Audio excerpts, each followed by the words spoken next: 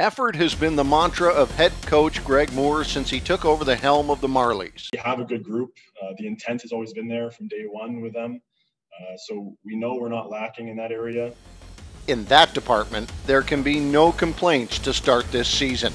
Winnipeg Hockey Connections have found voices in this series, from hometowner Adam Brooks to the Jets' extended hockey family Hudson Elena.